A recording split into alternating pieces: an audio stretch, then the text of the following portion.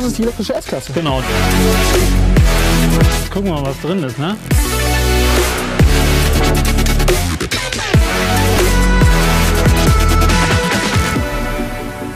Hi everyone and welcome to the second episode of our new YouTube series EQ Enthusiasts. As I promised last time, we're going to meet interesting people and cars. And today is a very, very special day because I got the access to Daimler's top secret proving ground at Immendingen, and I'll meet a guy who pushed our EQ cars to the limits.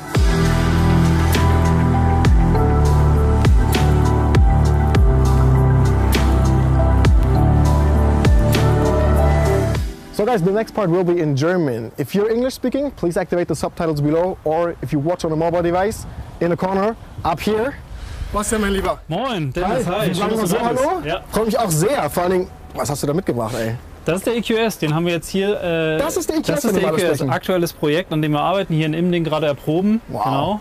Ich muss mal reinschauen, viel sieht man nicht. Nee, noch nicht. Es ist auch Absicht, deswegen erster Prototyp, viel getarnt. Das ist die elektrische S-Klasse? Genau, die elektrische S-Klasse auf der eigenen Plattform. Sag mir mal die Reichweite, wenn du darfst. Wir haben 700 Kilometer, oder bis zu 700 Kilometer im WLTP. 700, ja. Das ist mal eine Ansage. Damit kommst du weit, ja. Wir schauen mal, was wir noch erkennen können, denn ich bin ja so jemand, der will es immer ganz genau wissen, ja, und würde gerne mal ins Innere von einem Elektrofahrzeug schauen. Das ist das möglich? Ja, genau. Gehört, das ist möglich. Das ist möglich. Wir haben es möglich gemacht. Wir haben ein tolles Projekt, das haben die Azubis gemacht, ein EQC, aktuelles Serienfahrzeug, mit Freischnitten versehen, sodass man wirklich in die Technik gucken kann. Und da können wir die ganzen Technikfragen, die du noch hast, irgendwie gerne das klingt doch großartig. Das machen wir. Ja. Guys, now I'm really, really curious. Let's go.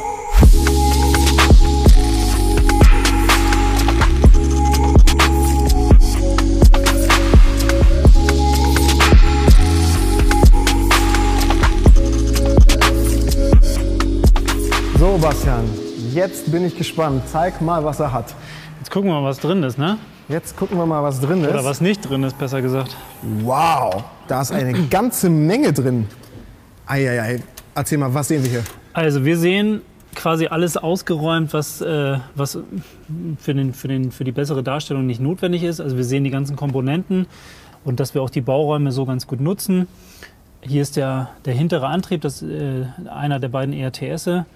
Dann haben wir hier vorne die Batterie, die siehst du schon angedeutet. Okay. Geht quasi auch direkt hier los bis nach vorne. Und da hinten, wo normal ja, nichts wäre, da sehen wir die ganzen orangen Hochvoltleitungssätze. Und Antriebsstrang. Hat er nur einen hier oder hat er vorne? Der hat vorne und hinten auf jeder Achse quasi einen. Dann lass uns den vorne mal anschauen. Wie viel Leistung hat er insgesamt?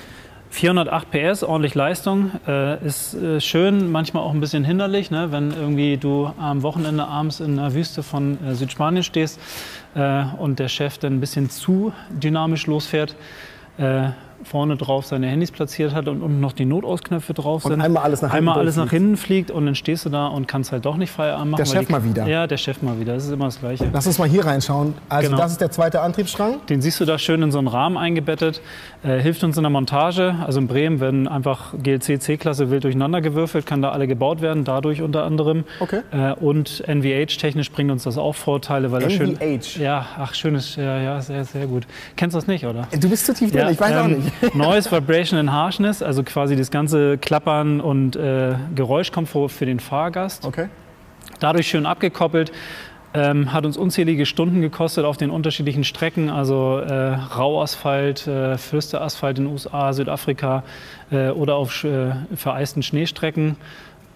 Funktioniert überall, ist super leise, ordentlich Komfort für den Kunden. Geprüft. Du so bist viel unterwegs anscheinend. Ja.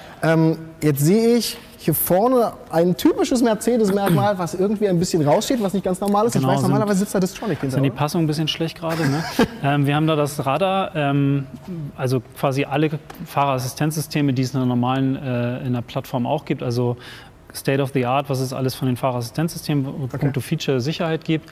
Hier haben wir noch den Vorteil, dass wir den Radar zusammen mit der Kamera da oben, das Dunkle genau. Am Rückspiegel, okay. Genau, und den Kartendaten nutzen, um eine bestmögliche Rekuperation, das jetzt wieder EV-spezifisch, da für den Kunden zu ermöglichen. Aber sonst typisch Mercedes bisher? Absolut, Sicherheit, Komfort, alles typisch Mercedes, genau. Was nicht typisch Mercedes ist, ist eigentlich, wenn man das hier benutzt. Bastian. Ja, den brauchen wir ab Der und kommt zu hier vorne rein. Ja, genau, der kommt da vorne Was hat's rein. damit auf sich? Ja, das ist, Den habt ihr mal gebraucht, ne? Den brauchst du öfter, als du denkst.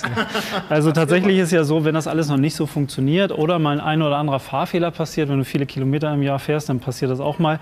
Blöd ist das besonders in Schweden, wenn du dann halt irgendwie von der Fahrbahn runterkommst, dann gräbt sich relativ schnell sehr stark ein. Wenn dann der ganze Truppe damit helfen muss, dann ist ordentlich Begeisterung in der Truppe da, aber dann gibt es ein Schneebier abends, das ist auch Ein Schneebier? Ja. Das klingt doch großartig. Ja. So, jetzt will ich eigentlich auch mal die Batterie gern sehen. Ich schaue mal hier rein, sehe erstmal jede Menge Kabel, Genau. aber auch die Batterie. Die Batterie siehst du, genau. Wie eben schon angedeutet, das geht hier hinten los vor dem hinteren ERTS und geht bis ganz nach vorne, da wo man sonst seine Füße tief unten vergräbt. Durchgehend möglichst viel ausgenutzt, dass wir eine schöne Batteriekapazität haben, die wirklich für einen typischen Alltagsgebrauch ausreichend ist. Und man sieht aber auch noch das Thema Sicherheit, die ganzen Crash-Elemente da unten. Also wir sind auch mit der Batterie sehr sicher unterwegs. Batterie muss geladen werden, passiert normalerweise dort. Dazu hast du bestimmt auch noch eine Geschichte, oder? Genau, Geschichten gibt es ja viele. Beim Laden war es so, wenn wir mit den Fahrzeugen, Prototypen ordentlich unterwegs sind, denn große Anzahl, stehen wir im Prüfgelände in Spanien. Laden die natürlich alle parallel und die Infrastruktur auf dem Prüfgelände hat das vielleicht noch nicht so vorgegeben, sodass wir dann echt einen schönen einen Hausmeisterschaden hatten, indem wir die ganze Infrastruktur, die Verkabelung in der Werkstatt wie hier jetzt quasi lahmgelegt haben. Die waren dann reichlich froh, als wir weg waren, mussten es dann wahrscheinlich noch ein paar Wochen reparieren, sodass wir dann schnell weg sind. Also ja, passiert halt. Also du erlebst auf jeden Fall mal viele coole Geschichten, kommst Absolut. eine Menge rum, Ja. aber du darfst auch jeden Tag die Autos fahren. Ja. Ich würde ja auch so gern. Ja, der geht jetzt halt nicht, ne? Du siehst ja gerade. Das stimmt, aber was ist mit dem da draußen?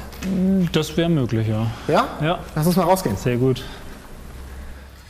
Bastian, vielen Dank für diesen spannenden Tag. Sehr gerne. Für die tollen persönlichen Geschichten, für die Ja. tiefen Einblicke in die Elektromobilität. Spitze des Eisberges. Und ja, jetzt würde ich gerne mal mehr sehen von der Zukunft. Genau, falsche Seite, bitte andere Seite fahren tue ich heute. War ja was. Genau. Okay. Guys, I hope you liked what you've seen. If so, click like, share it, leave a comment below, and don't forget to subscribe. I'm really looking forward to the next episode and for this special test drive.